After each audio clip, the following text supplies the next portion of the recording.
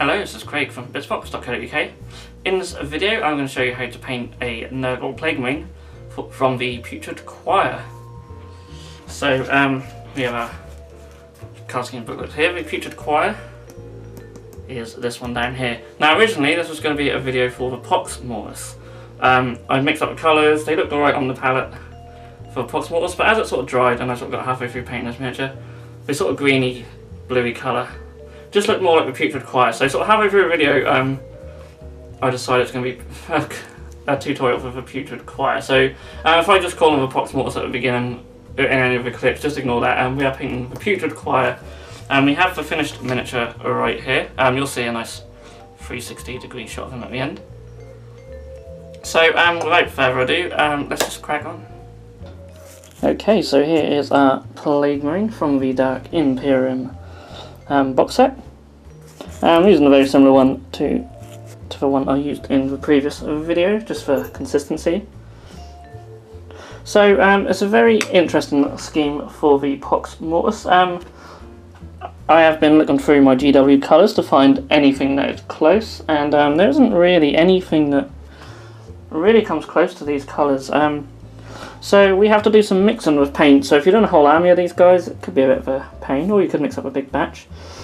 So you might find other ways of getting closer to this colour than me, but I'm going to do it this way. So we're going to take Ogren Camo, and we're going to take Thunderhawk Blue, and we're going to take Pallid Witch Flesh. Now this is for the lightest colour of the armour, and we'll just fade it into the darkest colour. It's roughly an equal mix of all of these, which I've already pre-mixed on my palette, and it gives you this sort of colour. It's quite a nice sort of pallid grey-green colour. But yeah, it's a mix of three colours. As you can see, as it goes on, it's kind of like a duck egg blue, just a bit more green.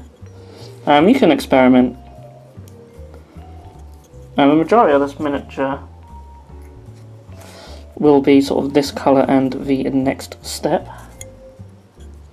And then we'll have some darker areas too. I'll try and get it in shot. You can see what I'm doing. So yeah, I'm just literally going to apply this all over the miniature. In hindsight, it probably would have been better if I primed him in white rather than grey. Regular viewers will know I actually like to prime in grey quite a lot. This is the Army Painter base grey, my favourite spray primer for sure. So I'm just going to work my way around the miniature and pretty much paint all the armour in this colour. Okay, so here is how he looks after that, or them two coats of that mix. It's dried. Now hopefully the camera sort of picks up the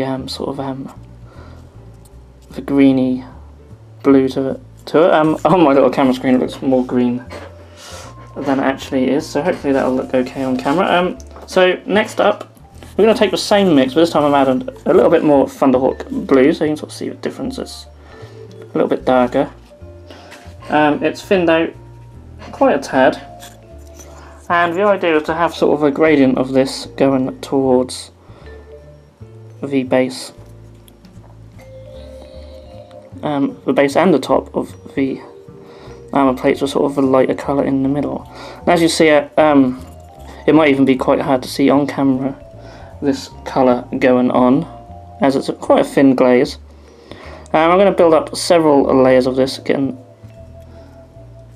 closer towards the edges of the armour. That'll build us up a really nice gradient. And on the feet it looks like it's darker at the base. And it's on the arm and the head. It looks darker on the top of the head. I'm just going by the reference photo. And then with the actual armour, it's top and bottom again as normal. So I'm probably going to do about 3 layers of this glaze, just now this first layer is dry, I'll do another one and we sort of work closer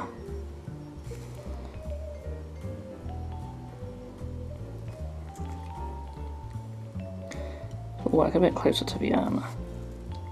So it won't be the smoothest transition in the world, but it should hopefully look okay once it's dried.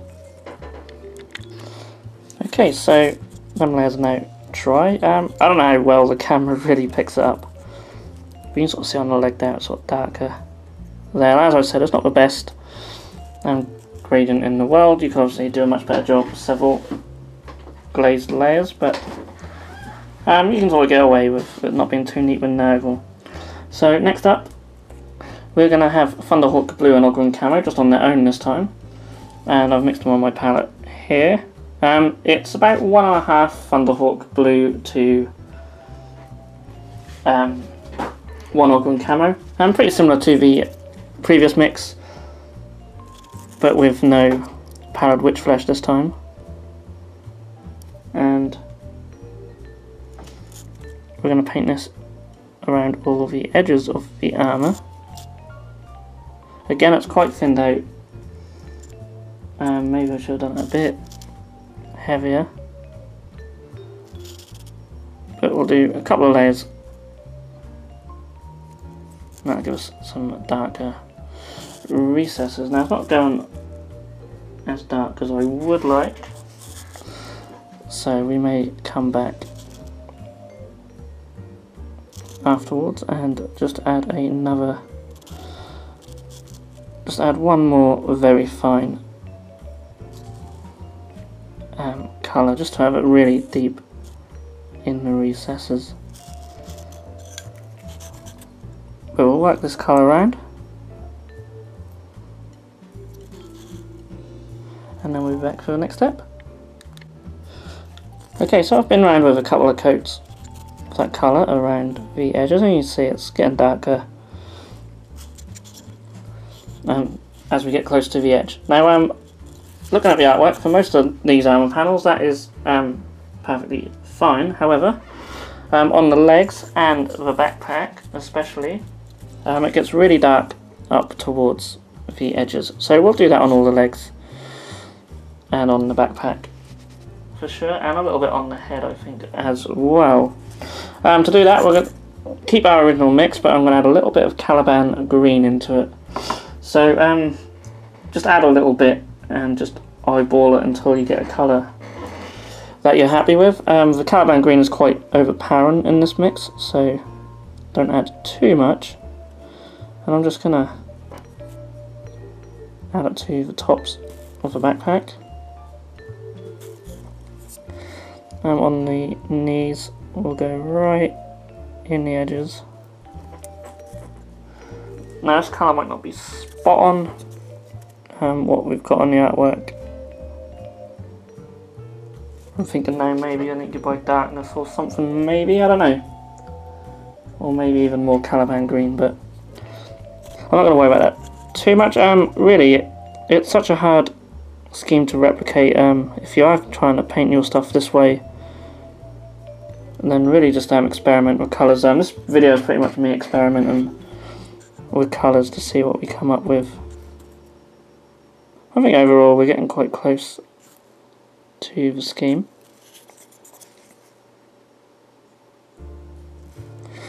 I'm also, I do apologise sometimes if I don't get a good angle on these videos. I get too engrossed in painting the miniature and not looking at the camera. But yeah, also the little dents and stuff in the armour, I'm just going to thin this colour down a bit more and sort of wash it in almost. Get a good tip on the brush. So just sort of wash it into these holes. Right, there's a few on this leg. And I'll do the backs of the leg as well.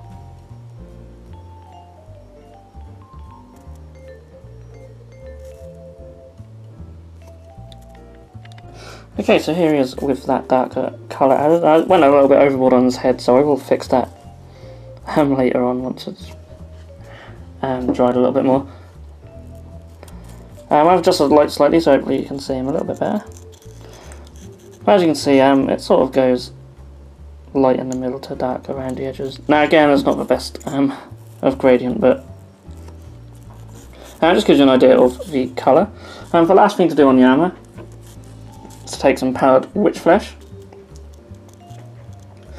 and we're going to edge highlight wherever needed, if my brush wants to get a good tip on itself.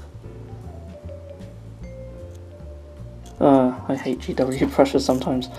So, like for example around here, I really haven't got a good tip on this brush. Bear with me for one moment. So, using a different brush now. Hopefully that's thinned out enough. We're just going to work our way around these little edges here. Now it's quite thinned out, so that will dry a little bit darker than this, which is good. You could also, as well, almost glaze it into the middle. I'm actually going to wipe that away because it's not great, but you could thin out a bit more on that and sort of glaze it into the middle, like so. A bit less on the brush, like that, and that just gives you a nice sort of lighter. Looks like the armour almost goes to pure white in the middle. So I'll just do some on the knee pad as well, in the middle of the legs.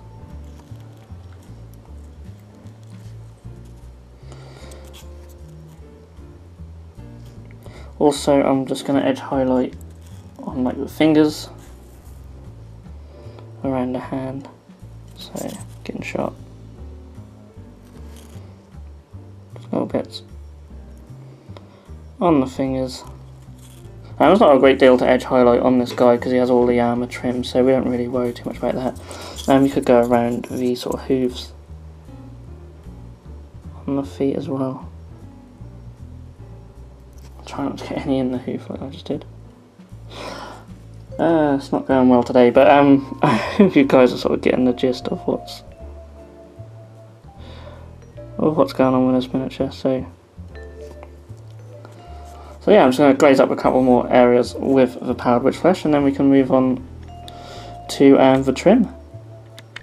So the armour trim is a lot lighter than that of what we used on the Apostle of Contagion miniature.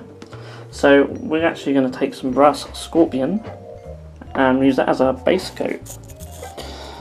So this colour we actually used as a highlight in the previous Death Guard video, but it's going to be our base coat here. It's nice and bright.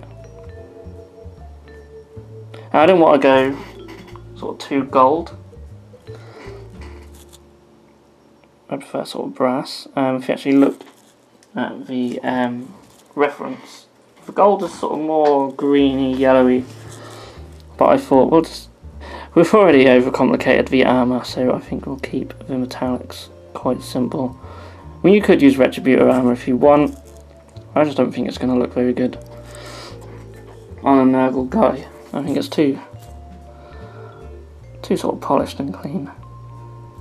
Also, the bolt gun casing will also be in this colour.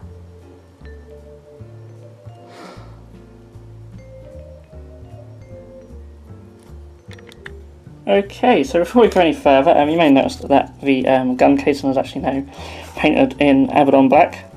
So, I filmed the first part of this tutorial yesterday, so I'm now back to film the next part.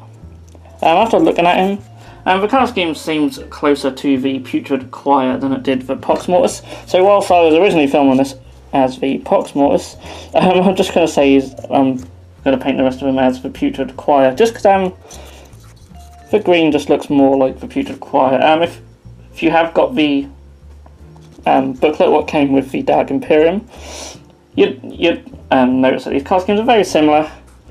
There's just sort of less blue in the green for the Pox Mortis. So if you're interested in painting Pox Mortis instead of the Putrid Choir, and this video will just go out as a Putrid Choir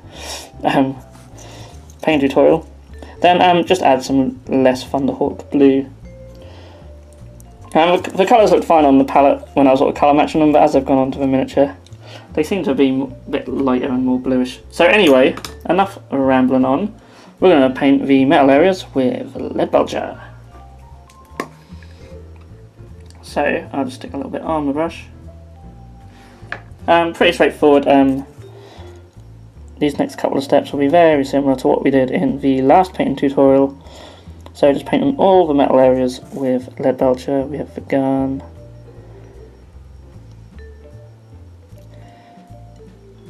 Yeah, we can do some with spikes. We have his plague knife as well.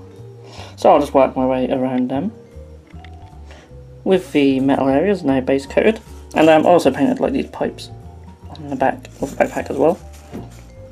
Next up, we're going to base coat the horn areas, and we're going to take our Rakaf flesh for this. And there's quite a few areas of horn on this miniature. Of course, we have all these horns coming out of his arm. There's several on his head as well. Again, I'm not fantastic when it comes to painting horns, although these ones with textures aren't as bad. So if you have a better technique for painting horns, then certainly use that over this.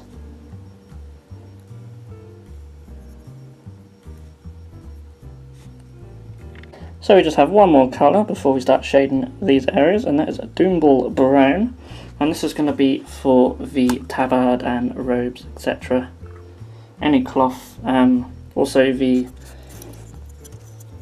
little wrappings on the plague knife. So paint all them morphine brown, includes this bit as well. And also his tabard at the front.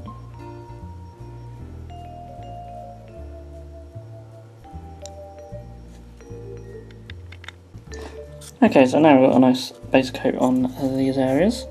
So we can now begin to shade the previous few steps. So starting with the brass areas. We are using Agrac's Air Shade. Let me not forget that. You probably have guessed. So we shade all the bronze areas, all the silver areas as well. Give us a nice dirty, nurgly metal. And all the bone areas too, of course. That really starts to bring out detail in them. I'm trying not to let it pull up like that, a bit too much on the brush there. And of course the areas we've just painted in the Doomball Brown, I should say. So I'm just going to work my way around the model, painting all these little areas with the wash. And then when we come back, we can start our highlights. Okay, so we're now going to begin highlighting all these areas. So we're going to start with the gold. I'm going to take some Liberator gold. I've had to give my pot a really good shake as it was separated really badly. Not a fan of GW metallics, as you guys probably know by now, but we use GW paints in these videos just because they are the most common ones that people own. Now I'm just going to edge highlight all the brass scorpion areas. So it'll be quite a light highlight, but on the art for these guys, their trim is quite bright. And as I said before, I'm not going to go too gold with them. Still going to have a bit of a brassy, bronzy looking style, just because it seems more Nurgle. So next up we'll do exactly the same thing, but with the silver areas, and for that we'll take Ironbreaker. You could go lighter, you could take Runefang Steel, or even Stormhost Silver. However, with these Nurgle miniatures, I don't want them to be too bright, so I'm just going to edge highlight just around all these metal areas, and we have the spike up here, just Just run a silver line there and just run the side of our brush just down there like so. There's not a great deal of silver metallic on this particular miniature. We do of course have his knife on his back, which again is a case of just edge highlighting the top and the actual blade itself. And then we can just run some highlights down the centre of these pieces and just around these little cracks like so. Just have this bit up here as well. I'm not going to worry about the pipes. You can if you wish, if you're feeling a bit more adventurous than me, but as I'm on camera I'll just leave these bits for now. For the bone areas I'm going to take some Ushabti bone. I'm going to thin it out so it doesn't dry as bright. Otherwise I'll have too much of a stark contrast on there. So you can paint your bones and horns different to me. As I said, not something I'm particularly great at doing. I'll try and keep them simple. It's a bit too watered down there, but you certainly don't want to go too bright with these Ushabti bone. So it will dry a lot darker than this. I'm just highlighting it up to a tip, just keeping it quite simple for now. I just have a bit too much on the brush there.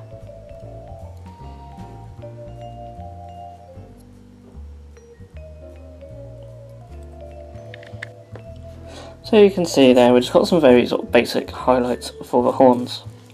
That'll do for this miniature. I just want to do just a basic sort of tabletop standard for these guys. So next we're going to do highlights on the cloth areas. So we're going to take some Scrag Brown for this, and we're just going to do some simple highlights for this also. So I thinned out just a little bit, and you can sort of see where you need to highlight. You see where the shade has settled and such. You just need to sort of hit the erased areas. Just doing some lines on the higher points, and I'll edge highlight. Oh, got a little bit on there. Probably a bit more careful than me. Some highlights on the bottom. That'll be easier to show you on the back. Really So these folds at the top, for example, we can just run our brush along.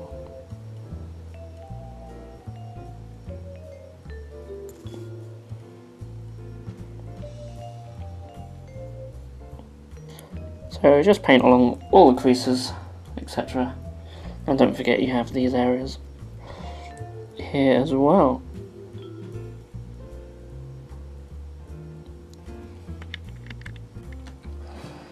So next up we are going to highlight the black on the bolt gun, and we'll just take some Eshin Grey and we'll just edge highlight the top here. Just using the side of the brush, I'll just go around these edges.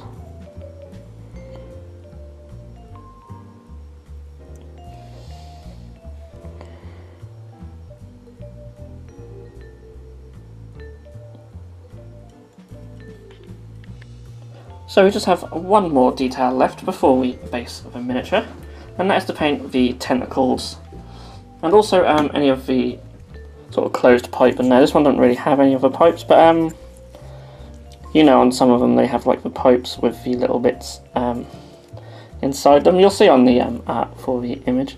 We're going to paint all these the same way anyway. We'll start with Bugman's Glow, and I'll just paint like these pipes up here. Get actually in shot so you can see what I'm doing. Paint them with Bugman's Glow, and we have a tentacle down here. Also little spots and stuff on the armour you could pick out with this colour too. I actually quite like how the tentacles look on the artwork for the Putrid Choir, so we're going to try and replicate that.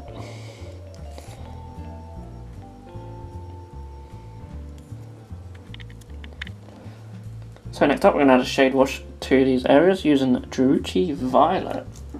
So they sort of have like a little sort of gradient of purple from the flesh colour to them. So we'll start by just applying the Putrid Violet all over them, just to give them some depth.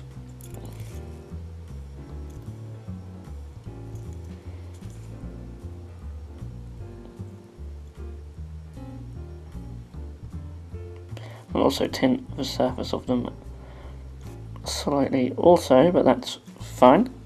There's a nice sort of purpley, fleshy colour. It's really cool and works quite well on these tentacles. And we can also do it to the pipes as well. I might just leave them how they are. So with that wash now dry, and it's giving us a nice colour here, we're going to come back in with a Putrid Violet. This time we're going to apply it just sort of over half of this tentacle. Give us that sort of colour where it goes a bit darker into purple. A little bit of a gradient, and we're not really going to go overboard on this. We're sort of glazing it on, but it's quite a heavy glaze. I haven't watered down the wash. I've just got a little bit on the arm there, but we can fix that. So yeah, I'm just applying it to sort of the end of the tentacles.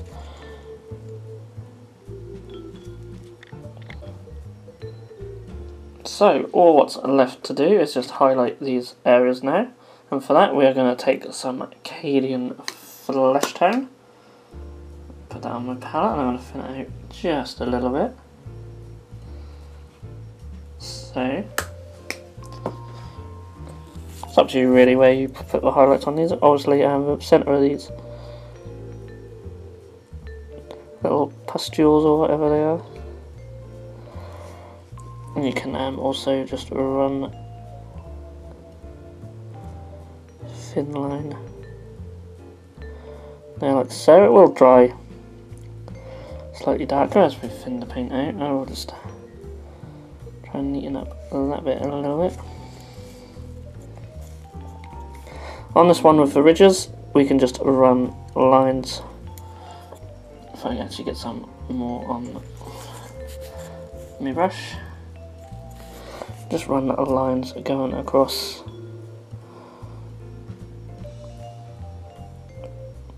like so.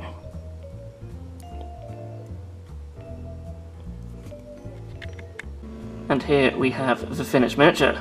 So I apologise for the slight hum from the turntable. I thought I'd put them on here so you can get a nice 360-degree look. So I'm really happy with how he's turned out, despite not being the original card scheme we were going for. I really like this. The Putrid Choir card scheme is pretty nice. I really like how the greeny blue colour has turned out, so yeah, all in all, really happy with this. If you like it and you've enjoyed the video as well, then please do give it a thumbs up. You can leave some comments below if you have any future suggestions for any painting tutorials that you would like to see on this channel. And you can also subscribe if you haven't done so already, and you may wish to check out our Patreon. And we're having a giveaway for anyone who is on our Patreon this month, whether you sign up or you're already on there, and you'll be entered into a prize draw for some Primaris Marines. And we have the new characters and the new Reaver models as well, so be sure to check out that. All what's left to say is thank you so much for watching, and I'll see you all in the next video.